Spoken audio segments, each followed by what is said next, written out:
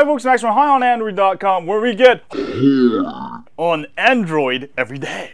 Anyway, Android L preview is out. If you have a Nexus 5, you'll be able to enjoy all the features. One of the main features with the Android L preview is the keyboard. It's so cool. Now, I know many of you are probably wondering, I don't have a Nexus 5! Damn it! When I'm gonna get this keyboard on my phone? Screw Android! I hate it!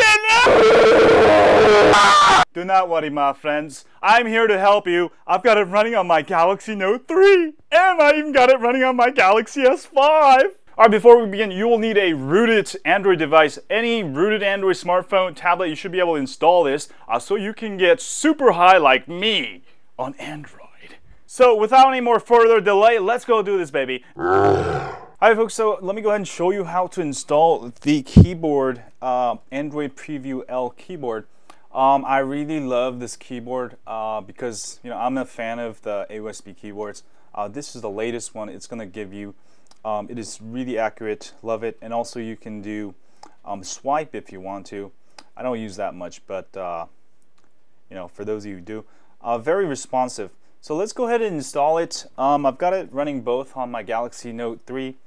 Also my S5 is running, but you can go ahead and install on any rooted Android device. Make sure you have root.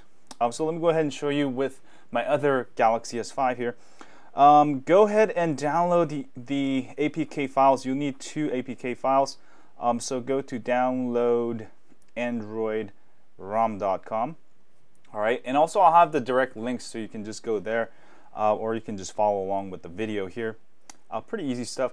Go to APK and download-android-rom.com, and then go to keyboard, and then go to Android L preview keyboard.zip. This is the file you need.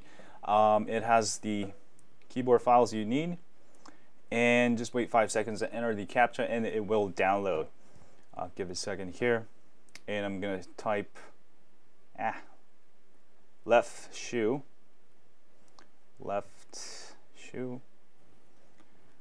Alright, and this will download the zip file. Is it downloading? Yes, it's downloading there.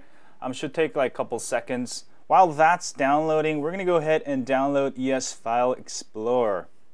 Go to Play Store, type ES, download the ES File Explorer. We need this because we need to actually put it into the system library folder. So once you downloaded that, so I've got the preview keyboard downloaded here. Go ahead and open ES File Explorer. The first thing we're going to do is go into the download folder, and you can change the view like this. Hit the view button, that way you can see a little bit better. Go ahead and click on the Android L preview keyboard and click on ES Zip Viewer, and then hit extract. Alright, hit OK. And this will extract these 2 files. If you hit the back button, you'll have a new folder called Android L Preview Keyboard. Go ahead and click on it, and go ahead and click on Latin IME Google IPK. Choose Package Installer. Hit Next, Install. If it asks you for unknown, if it asks you it's blocked, make sure you hit Unknown Sources and then install it. Don't open yet. All right. Go ahead and go back to ES File Explorer. Just hit the back button. And what we're going to do is hit the menu button. For the Galaxy S5, you have to hold down the menu button. Hit the menu button on your phone. Go to Tools, and go to Root Explorer. Hit that on, and you'll get a super user request. Hit Grant. All right. This is why you need root. And give it a second here. Swipe back to the right, and it should ask you to mount the system. If it doesn't for some reason, go ahead and click on Root Explorer. Alright, hit Mount, Read Write, and hit RW on the /system. This will allow us to actually write to the system partition.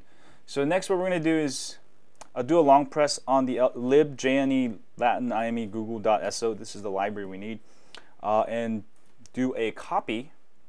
Alright, and then we're going to browse to the root directory, and then go to System, and then we're going to go to lib folder there. Alright, and you're going to hit paste. All right, there's actually one more thing you have to do. It took me a while to get this, but finally got it working. Basically, you have to set this to read-write or read-read. Read-write for the owner and read-read for everyone else. So go ahead, do a long press here.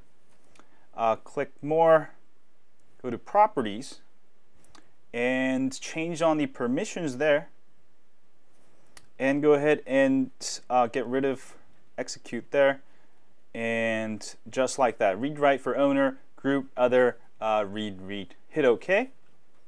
All right, that's pretty much it. Now you just have to go into your settings. Go into settings and change your keyboard. So go to your language and inputs. I'm going to go here. Your menus might look different, but it should be there. And then I'm going to go ahead and select Google Keyboard. Hit OK. All right. And I'm going to change the keyboard to Google Keyboard and hit Settings on Google Keyboard.